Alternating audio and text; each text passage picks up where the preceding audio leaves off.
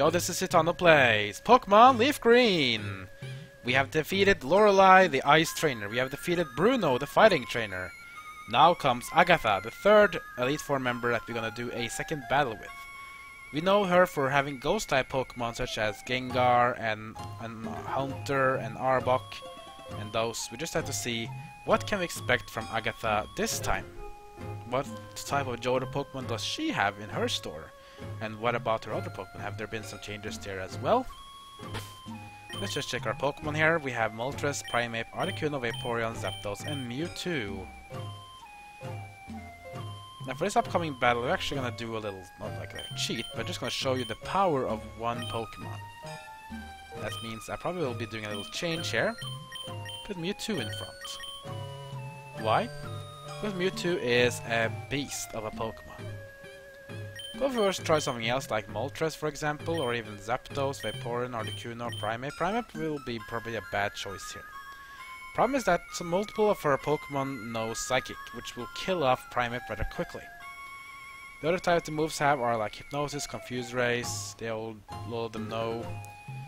They also know some moves like Shadow Ball, Shadow Punch, and some other very strong moves, so they can be a bit problematic as well to use, but you can use them if you want to. Else the other Pokemon as well will do pretty fine in terms of damage wise if you want to do it, but I would recommend maybe being a bit careful here in case you just feel like this is going to be a bit tough. I don't want to show the power of Mewtwo anyways. Let's start off with Mewtwo in the battle against Agatha of the Elite Four. Let's see what her new setup is all about. I'm Agatha of the Elite Four. You're the child that Oak's taken under his wing, aren't you? That old Duff was once tough and handsome. But that was decades ago. He's a shadow of his former self. Now he just wants to fiddle with his Pokédex. He's wrong. Pokémon are for battling. Citano, I'll show you how a real trainer battles.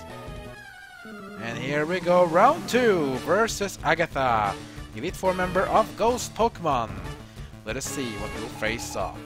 The first Pokemon we'll face will be the same as we faced in the first time we faced her, which will be a Gengar. So Gengar out versus Mewtwo. Now do note that Gengar is a Ghost and Poison type Pokemon, so even though Ghost kinda only has a weakness to itself, being a Poison dual type means that you don't really have much choice versus me. So be careful as well that do remember that Gengar does know the Levitate ability, so if you want to have like a ground Pokemon or some Earthquake, they will do no damage against Gengar, because Gengar will float above the air. So don't do that. When it comes to other Pokemon though, you might opt to do some other cool things. But yeah, this Gengar anyways will know Levitate, will be careful. He knows Confuse Ray, Shadow Punch, Hypnosis and Psychic. If you do have a Dark-type Pokemon, you will do a lot of damage here. You actually mean clean up the whole Agatha team. Because Hypnosis and Psychic doesn't work on Dark-types. And Ghost-type moves, as far as I can remember, does reduce damage on Dark-types as well. He can still confuse you, can still hit you with Shadow Punch.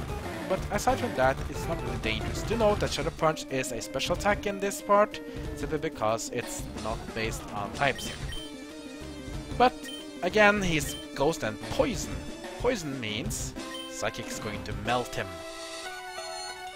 One Psychic on Gengar will be more than enough to take care of Gengar and take him out completely.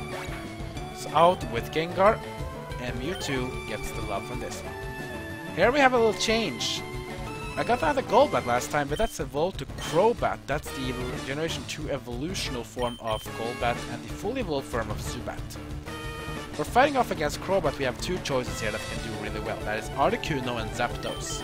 Both of them have moves that can do a lot of damage to Crobat. Since we already used Zapdos in a while, we haven't even seen Articuno in action so far, which is actually my favorite Pokemon of all.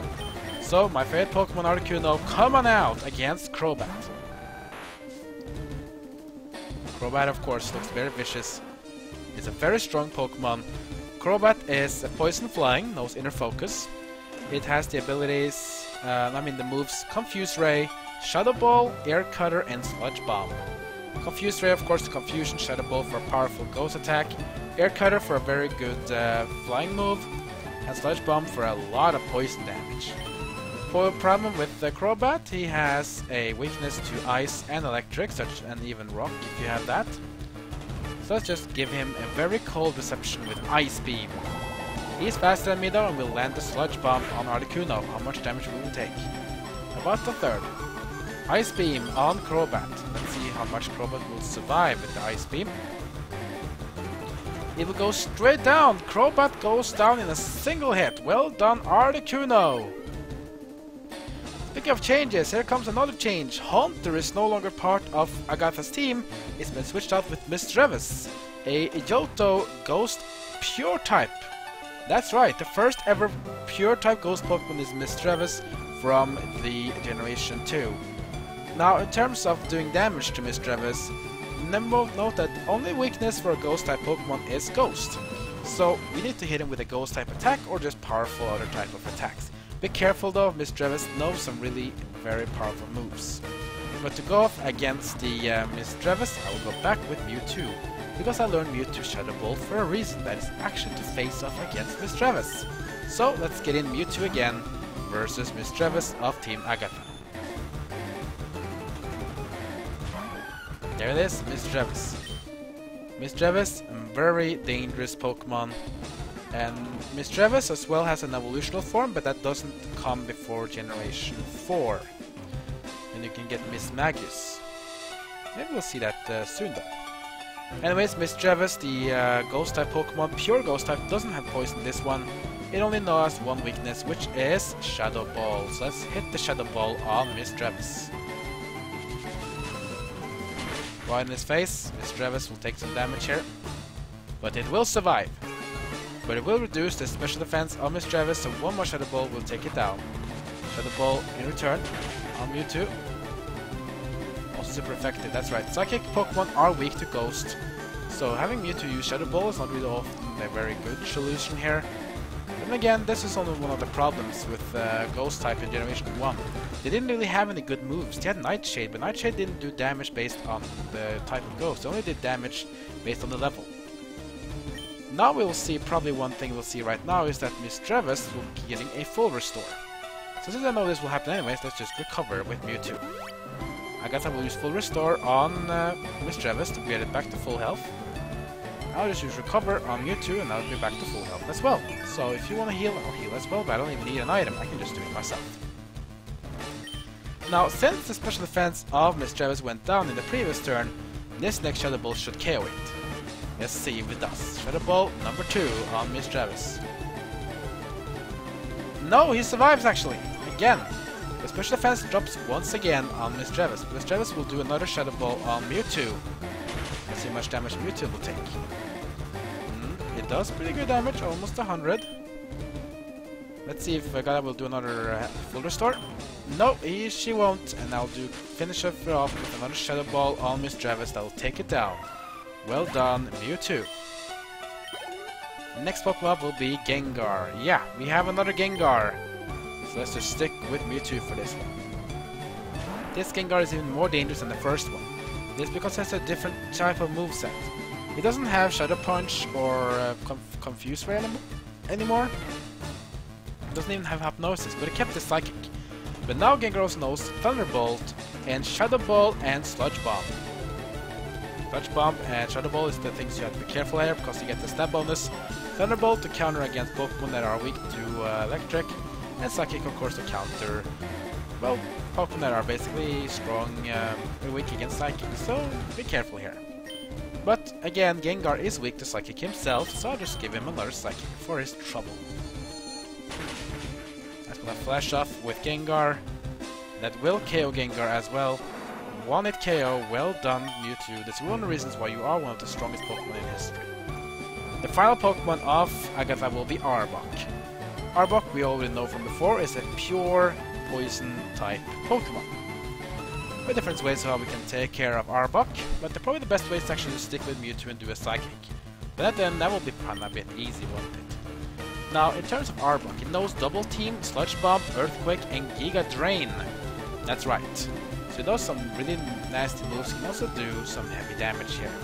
It also knows Double Team to make evasion like a real pain in the ass if you really feel like this is going tough. If not, just go off against anything you want to go with. Let's see, can I do something good like with the primate pair? I don't think I can. So I think the only weakness is ground. Poison have is probably ground and psychic as far as I can remember. Yeah, ground and psychic is the only thing he's weak to. So I need a ground or psychic move. I can't really use a lot of moves with primate pair. So you know what? Let's get in Moltres. I just want to do Moltres here. Moltres in first Arbok. This is great because Arbok will probably love to use Earthquake against Moltres because of fire weakness to ground.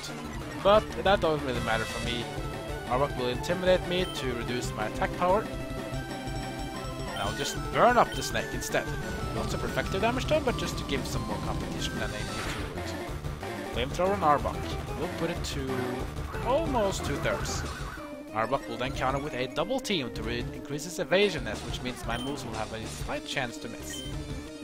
The flamethrower number 2 will hit regardless, and that means Arbok probably will be history.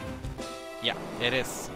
Arbok is history, and that means this battle with Elite Four Agatha is over.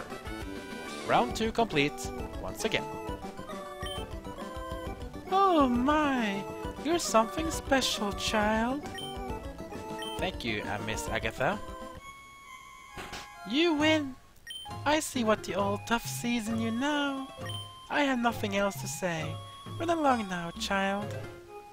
Thank you, Miss Agatha. You see the light on the left and right side here now is completely dulled off.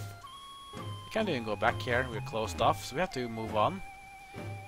That was a pretty interesting battle, but things are going to even get more interesting now because you see we go in the hallway here. Music changes a bit as well because now we're entering the hall of the final Elite Four member, Lance. Lance and his dragon types is what awaits us next. So stay tuned, ladies and gentlemen, for the next episode of Pokémon LeafGreen. We're gonna take care of Lance in the second last episode of my Let's Play of Pokémon LeafGreen. When we beat Lance, we only have one more battle to go and then we will be completed. If you think this is gonna be easy, you just wait. It's not gonna be easy at all, because Lance has some new Pokemon up his sleeve. Some of them are even very, very strong, so we have to be careful about that. Anyways, we'll see about that next episode. We're gonna go head-to-head with Lance in his round 2 battle. Like, comment, and subscribe. Follow me on Twitter, Twitch, and Facebook. That's gonna be it for now, so I'll see you guys next time as my story of Pokemon LeafGreen continues.